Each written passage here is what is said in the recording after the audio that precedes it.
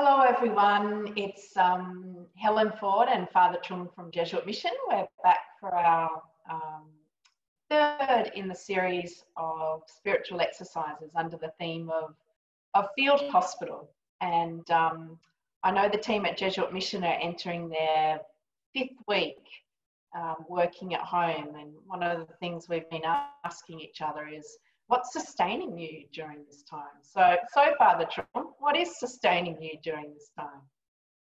Well, I suppose it's my community life. That's that we are friends in the Lord of my Jesuit brothers here, and that is what's community life, and that's sustaining me at the moment. So, greetings, everyone, all the friends and supporters of Jesuit Mission. Thank you for joining us again this week. And of course, as I just mentioned, today our theme is for prayer is carried by friends.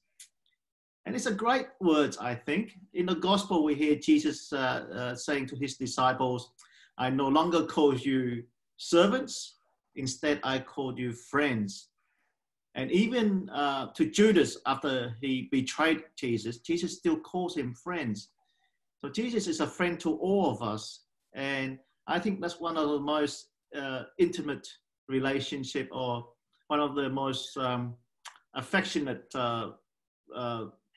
theme or friendship that we could have with someone else, to be friends. So today we would like to invite you to join us once again to pray in this first spiritual exercise called Carried by Friends. So like always, I invite you to make yourself ready, find a comfortable space, somewhere you can relax and be at peace. And even if you like, you can close your eyes.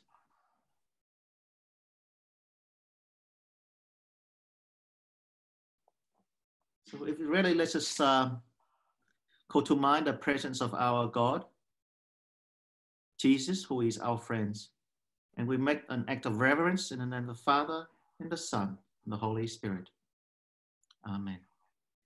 Just play a short piece of music for you to relax and be at peace.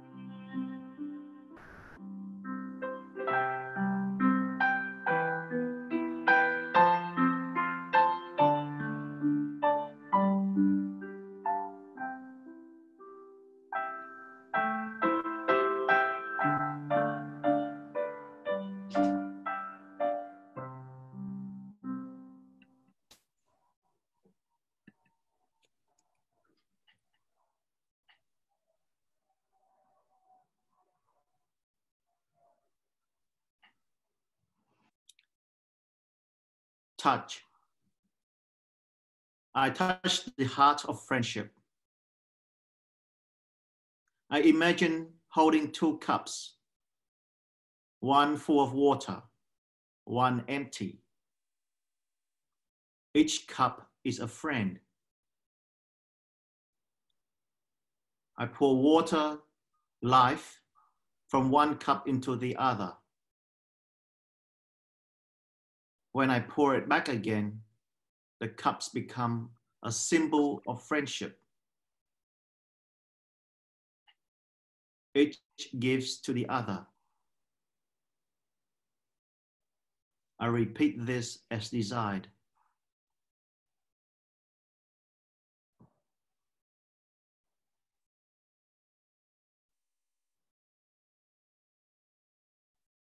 I remember a small story when someone was a friend to me in desperate times.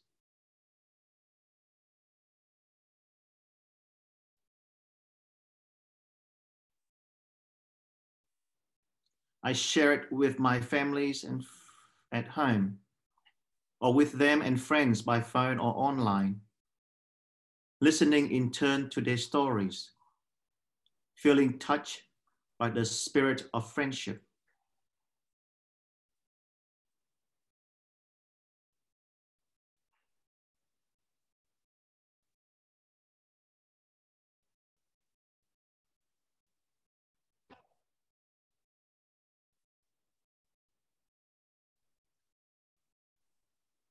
I begin to understand how friendship can sustain life in the darkest places, on the most frightening journeys.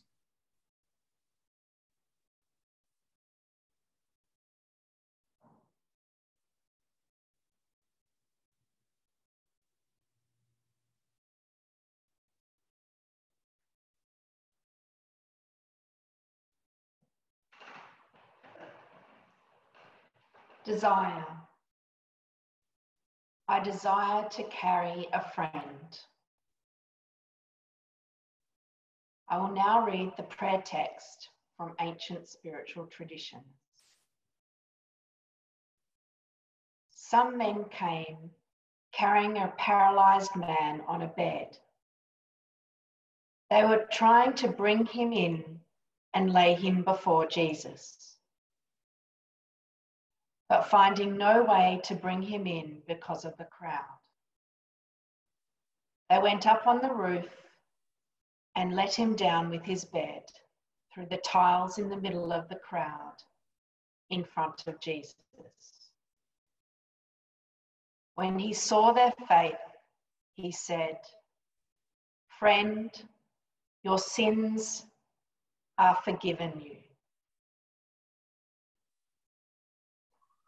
So that you may know that the Son of Man has authority on earth to forgive sins. I say to you, stand up and take your bed and go to your home. Immediately he stood up before them, took what he had been lying on, and went to his home, glorifying God. Amazement seized all of them, and they glorified God and were filled with awe, saying, "We have seen strange things today."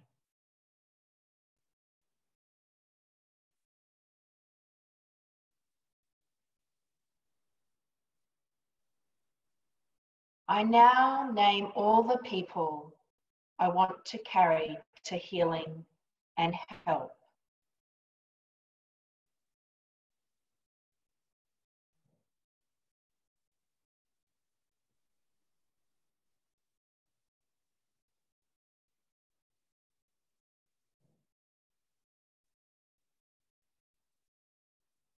I ask the spirit of friendship to help me be and carry a friend in critical need. When life-threatening illness strips ordinary life away, friendship is life-saving in many ways.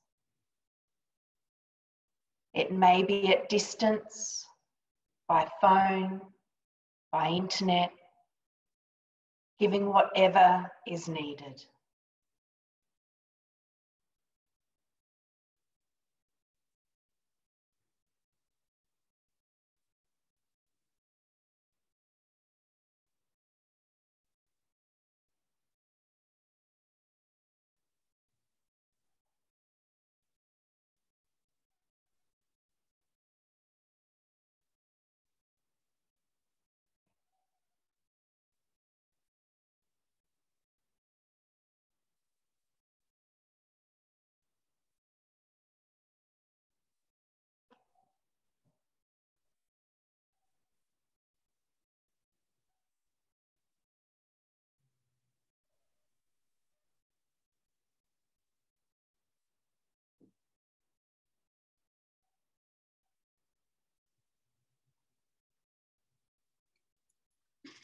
Friendship.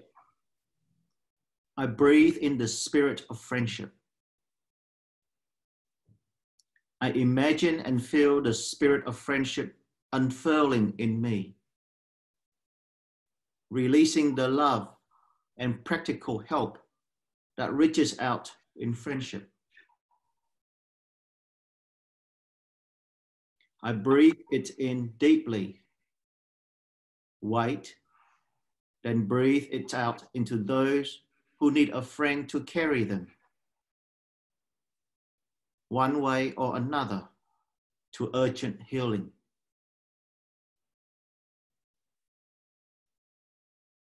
I repeat as desired, breathing, befriending, helping quickly.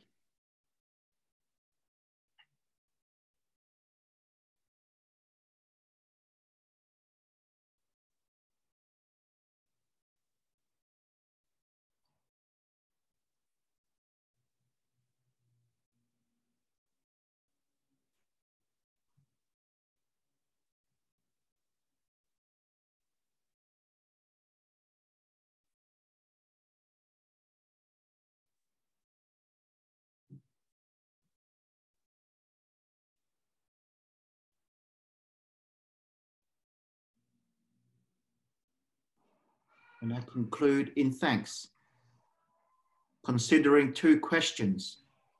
Firstly, if possible, how might I make contact and reconnect with the one who befriended me so well? Secondly, to whom and how do I pass on this exercise, who urgently could carry a friend now?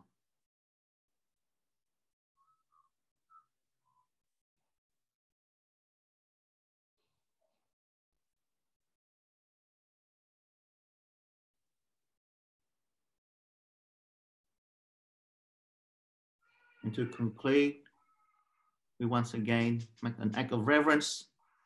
And so may the Lord bless you in the name of the Father and the Son and the Holy Spirit.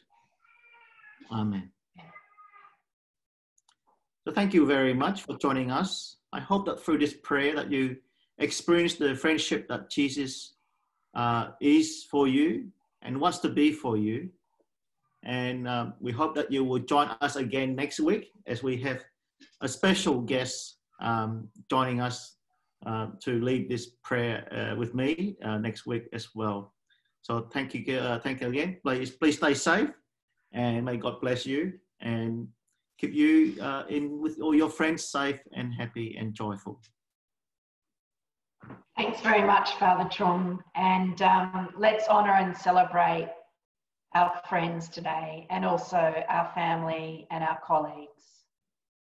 They are what is keeping us connected during this time. So have a great week, and do think about who you could send this exercise on to, someone that it might give hope to. So I look forward to seeing you next week again. Bye-bye. Bye now.